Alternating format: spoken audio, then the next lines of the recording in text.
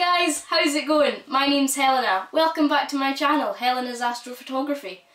So I've had my telescope for almost 3 years now, and I thought it was about time that I did a review for you guys.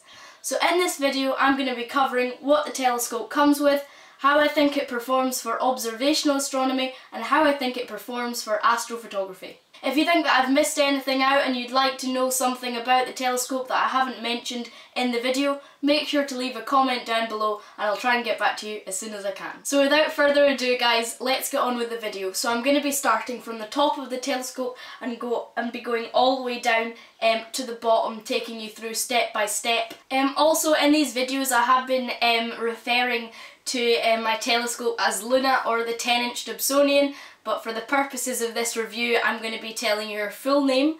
So the telescope's full name is the Skywatcher Skyliner 250px Parabolic Dobsonian Telescope. Wow. So to start off with, I'm going to be telling you guys what the telescope comes with. I think this is a great amateur telescope. I think it's more for observational astronomy than astrophotography, but I'll get onto that later in the video. The reason I think it's perfect for amateur astronomers is because the amount of equipment it comes with is incredible. So it comes with this silver case here, full of loads of equipment to get you started and set you off on the right track. So it comes with a 17mm eyepiece, a 12.5mm eyepiece, a 10mm eyepiece and a 7.5mm eyepiece. It also comes with a 20mm eyepiece that's in the telescope right now. It comes with 4 filters and an infrared to normal torchlight torch. Now when I got the telescope and begun observing and observational astronomy, I found all this equipment really helpful and I didn't need any add-ons to get started. Everything that came in with the telescope I found very useful and I didn't need to buy any extras. I used all of these eyepieces to their full potential. The first thing I looked at through the eyepieces was the moon. The moon is so crisp with these eyepieces, guys. If you buy this telescope and have these lenses, you really need to check out the moon. Its craters are crisp, it's awesome. And then I took a look at Mars, and then I took a look at Jupiter and Saturn. I think my favourite thing that I've observed through this telescope is Jupiter, because I got Jupiter through a wide field eyepiece and saw one of the moons passing across, and that was just awesome. As for the other equipment in this box, apart from the eyepieces, we have the 4 filters, which I haven't gone on to look at yet. And then we have the infrared torchlight, which is really useful because when you're out stargazing you don't want to use normal white torchlight as it can damage your eyes. We'll now move on to the area around the focusing tube. I was really impressed that Skywatcher included a T-ring in this package. A lot of companies don't do that and that's something you have to buy separately, but in this package Skywatcher included it, and this allowed me to attach the T-ring straight onto my camera and start taking beautiful images. The focuser is fantastic and it comes with this little knob that when you get to your focus point you can lock it in so it doesn't move. That is really handy as you won't ever lose your focus. Moving down into the left slightly we have this little handle.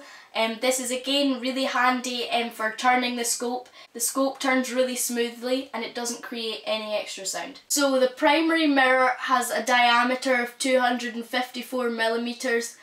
The focal length is 1200mm. If we carry on moving down to nearer the base, there's a really handy eyepiece holder.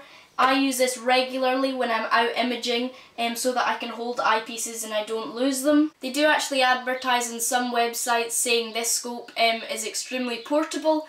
I don't agree with that. This is just due to my experience with the telescope. I don't agree that it's very portable because when you're carrying it around a lot and up and down, especially with me carrying it up and down the decking, the primary mirror moves and I have to realign it quite often, more than I should have to do. But you're probably saying, Helena, of course you have to move it so much, you've got to move it up and down the deckings and get it out to the garden, the mirrors are obviously going to move. Yeah, but if you have a car and you have to put the telescope in the boot of the car, the mirrors are going to shake up really, really easily. That's actually one of the only cons to this telescope. Now we're going to move on to my views on how I think the telescope performs for observational astronomy. Now we're going to move on to my views on how I think this telescope performs for observational astronomy and for astrophotography. Now obviously this telescope isn't optimised for astrophotography, but if you're keen to do this with a Dobsonian, you can install a Raspberry Pi computer into the base, because as you know, this telescope isn't on a guiding mount. This does mean that there is quite a lot of camera shake when you're trying to shoot photographs, but for observational astronomy it's really stable and you can get really clear views of the night sky with wide field eyepieces. With this telescope I've seen all the way up to Saturn's rings.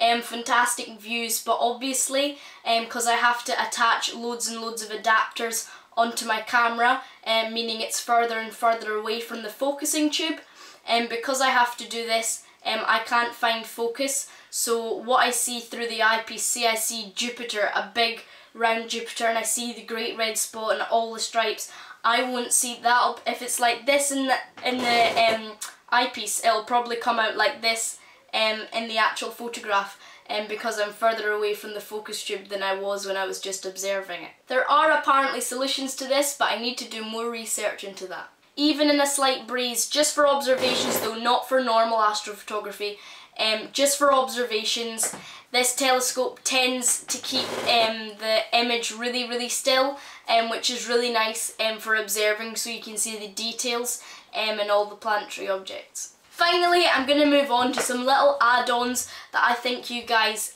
should invest in if you want to get further and further into this hobby. So first off, we have this Celestron XL-LX eyepiece. It's a wide field 25mm eyepiece. Secondly is a 2x Barlow lens. This is particularly for observing things like the moon, so you can get a 2x magnification on what you were originally working with.